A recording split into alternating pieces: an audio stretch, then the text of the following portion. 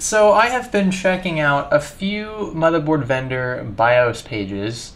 So for particular boards that I happen to have on hand, like the Fatality AB350 Gaming K4, I have that one in the closet, so this is a potential victim. I don't know what you want to call it. But I'm just checking boards that I have to see if any of them support Zen 2 out of the box or with a BIOS update. Well, obviously not out of the box, but yeah, with a BIOS flash, can we get these to work with Zen 2? I actually found a thread on Reddit that mentions some vendors supporting A320, which is definitely not officially supported by AMD. They told us that explicitly at Computex, that there was going to be no official support for the A320 chipset on the new Zen 2 chips. And for obvious reasons, A320 is a very, very bare bones chipset, and usually power delivery on those boards is crap. But I found a Gigabyte BIOS, the F40 BIOS for the A320M-S2H, which I have. Actually, Will has it. I'm gonna go get it from Will so I can run these tests. And apparently, and they just updated this on June 28th, you have support for 3rd gen Ryzen CPUs in this latest BIOS. If that's the case, then we can try to run our 12-core, 24-thread 3900X on a $40 motherboard. I'll have to get that. I don't know if I'm going to include that in this video. What I know I can do for sure right now, because I have this board here, is flash the latest ASRock BIOS onto the AB350 Gaming K4 and see if we can get a fully stable functioning system with our 12-core packed into it. So yeah, let's give that a shot. So first, let's talk about why a beefy VRM setup is preferable to one that is minuscule, to say the least. The first variable to consider is temperature. VRMs will get extremely hot, and typically motherboard manufacturers will design their VRM arrays around heat sinks like this one here that you're seeing that has integrated fins wrapping all the way around the VRM stacks. And that's actually really nice. It increases surface area, contact to the air, so that heat can dissipate faster. Boards like these are meant to run 12-core, 16-core chips overclocked for long amounts of time under heavy load scenarios, and you want beefy VRMs to be able to deliver that power in a stable manner. You want as little voltage ripple as possible. They can handle higher power workloads, so more current, and they're gonna get hot, but VR modules designed to handle higher workloads for longer amounts of time can typically handle the heat a bit better. Cheap VRMs and cheap MOSFETs will get extremely hot very fast, even under small workloads, and that tends to be what you find on some cheaper chipsets, especially A320 chipsets. As for this ASRock board here, things are definitely stripped down. I expect VRMs and MOSFETs will run hotter, and we're going to measure those temperatures as we're configuring the 12-core, assuming we can get it to work with this BIOS. There's also a few extra steps we need to do. This isn't just a normal BIOS flash according to ASRock, so we're going to follow the steps on their website just to be safe, and then we'll see if we can even boot into our operating system with the 12-core installed. That would be the first victory, and the second victory would be overclocking. We're going to try overclocking, although I should note that most Zen 2 processors will benefit from not overclocking. Just enable Precision Boost Overdrive in your BIOS and you'll be fine. I should say though, with this board here, this particular chipset, you're not going to have PBO. You're just going to have Precision Boost and XFR, which I'm not sure how those are going to vibe with Zen 2, so we'll see. This is just one big experiment. Hopefully, if anything, your morbid curiosities are satisfied. All right, so right now I've got a 1700X in here, and that's because you do need a compatible CPU with the BIOS in question in order to flash a new BIOS. You can't boot into your BIOS without a CPU in most cases. So what we have in there, again, 1700. I have the 3900X's cooler, the stock cooler actually on top of that, and we're going to go ahead and start it, jump it right here. Well, there we go. ASRock calls theirs instant flash. You'll see M flash from MSI. You'll see Q flash, I believe, from Gigabyte, I want to say. So they're all called different things, but basically it's a utility built into the BIOS to update itself. And as long as you have, I just totally missed my window to get into the... As long as you have the extracted BIOS folder in the thumb drive that's plugged into your motherboard, you should be able to flash it without a hitch. So let's try that again. Okay, so this took a little while. I actually had to kind of troubleshoot and test out a few different configs here. ASRock does not mention anything about needing to update to a P5 BIOS before updating to P5.8. The issue is I updated to P3.4, you can see here, and when I did that, P5.8 wasn't showing up in the instant flash tool. So that told me that whatever BIOS we were running was not recent enough to detect or allow us to flash the latest 5.8 BIOS. So I tried 5.0, I tried 5.4. 5.4 worked. This was the latest AGSA update. Actually, I think the BIOS update after this was for Pinnacle Ridge. I didn't use that BIOS, I just used 5.4. And now we have 5.8 showing up. So if you're doing this with this exact board, I guess this is the order of operations if you have a very old BIOS. That was pretty loud thunder out there. I'm gonna click enter, we're gonna flash this BIOS now, and then hopefully our motherboard will be prepped for our 12-core 3900X. All right, so the BIOS flashed successfully. We hit OK, the system's gonna reboot. I'm gonna boot into the operating system just to be on the safe side, especially with this kind of BIOS. It's more experimental. I want to make sure the system's stable first. And then once that is confirmed, then we're going to turn the PC off. We're going to swap the 1700X I have in here for the 3900X and see if we can even get it to post. And if it posts, then we'll run a few other tests. We'll try manually overclocking. Remember, we don't have Precision Boost 2 on these older chipset boards, so we're going to have a few issues more than likely with RAM. We're also going to have a few issues with the, I guess, equivalent of turbo boost, right? So when the max boost on the 3900X is advertised at, what, 4.6 gigahertz? When, I got really hot. When you see that on the box, that's if you're running it with a board that natively supports the chip or with a BIOS update. In this case, though, I'm not too sure if we're going to get those max boost clocks. If we don't, then manually overclocking would be a viable option. But then we also have to consider the fact that VRM MOSFET config on this board is not technically enough for a 12-core CPU at 105 watt TDP. So we'll see.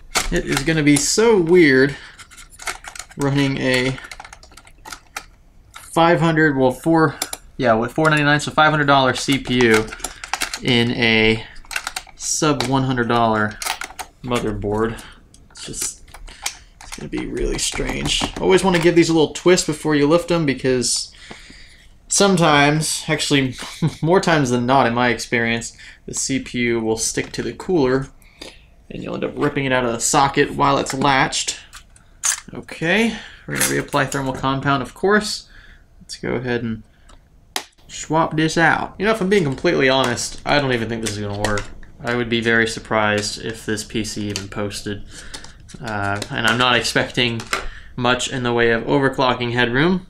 I mean, maybe we can hit the frequencies we want, around 4.2 gigahertz, all 12 cores, but we might have some super toasty VRMs in response to that on this board. So is it all that viable? No. Do I recommend you do this? No. I just feel like I need to say that again. All right, you guys are going to see this at the same time I do. If it works, it works. If it doesn't, well, at least we tried. So let's jump it and hope that it posts. Why is that fan not turning? What's up? Okay, there it goes. Okay. If it posts, it'll be awesome. It'll be good news. Fan stops again.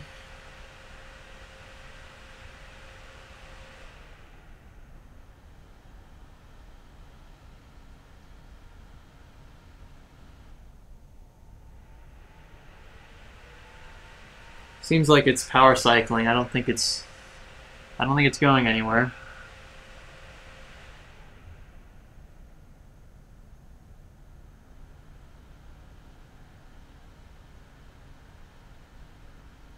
Oh! We have a post! Is it going to do anything else? I don't know. Well, let's see, let's see. I think it just powered off again. Alright. Just give it a few tries. See if anything happens.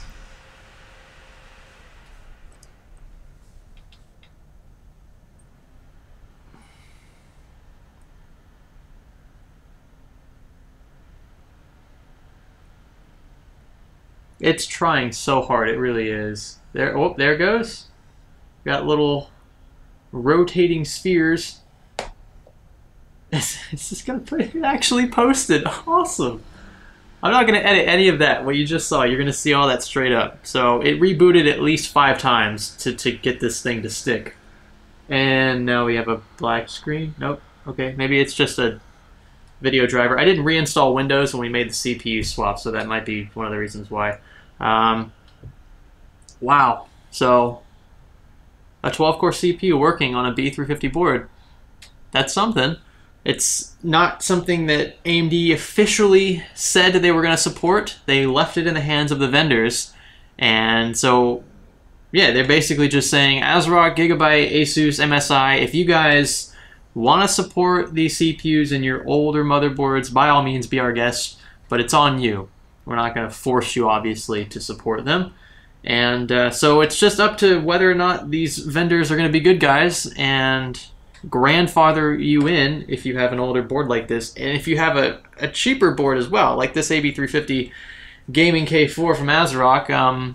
Again, not recommending you guys throw 12-core CPUs into these motherboards, but maybe something like a 3600 would be totally viable for this. And we'll have to test to be sure, but I have a good feeling. I mean, it's a 65-watt TDP chip, but it should be fine on a board like this. It wouldn't be optimal, but it still should be fine. You got to tinker a bit with RAM and stuff. It's going to be a bit harder on the older chipset, but still possible. So if you don't want to upgrade your motherboard right away, but you still want Zen 2, there are some boards out there that support it, and you're going to have to do some weird things and flash multiple BIOSes to work up to the one that supports your CPU more than likely, like what I had to do in this video. Alright, now I don't really want to run through my entire benchmark suite to see if this is stable. What I will do, though, is open up IDA64 Engineer and see, first off, how well the stock 3900X cooler is going to do at cooling the chip, but we're also going to check the VRM temps about, well, as much as we can on this board. I'm sure there aren't many sensors on it, but we will see if it opens up.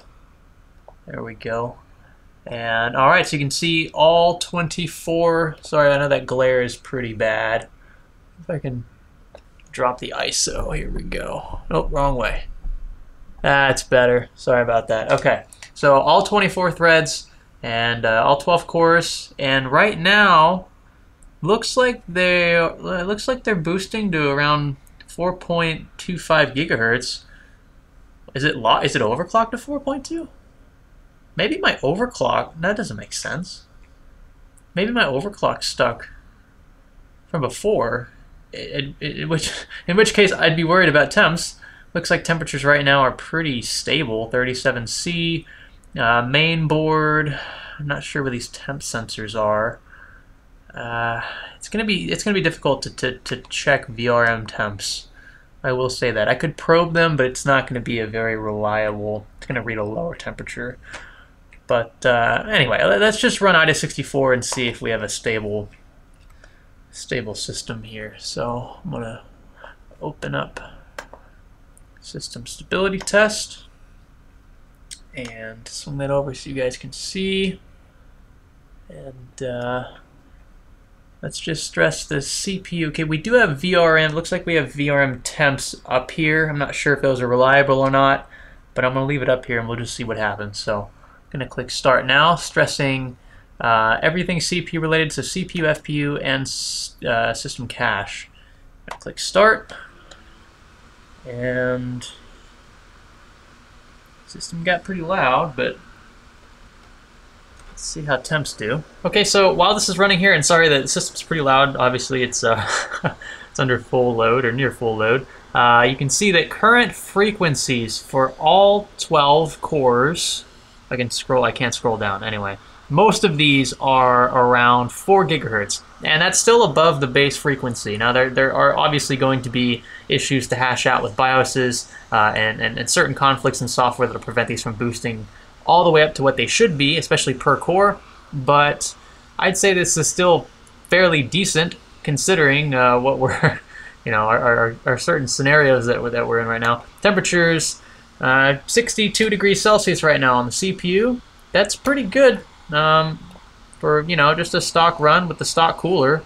And yeah, I'm pretty sure our think our VRM temps are wrong. I will say though, one of the things I would stress, especially if you have a board that doesn't technically support 12 cores out of the box, or even 8 cores and overclocking for that matter, get a top flow cooler like the AMD stock cooler, because it'll push air down onto the VRMs and will cool them off significantly better than say an AIO, or just kind of letting them passively radiate heat. So yeah, I mean, it works. And look, this speaks volumes about the platform. I'm really impressed that that this even booted up, to be honest. And that was the whole point of this video. I just wanted to see if it would work. I wanted to find a motherboard in the closet that I had that was a B3 series board that had a supposedly Zen 2 supported BIOS out there. ASRock did it. They proved that it works, and I mean, that's good.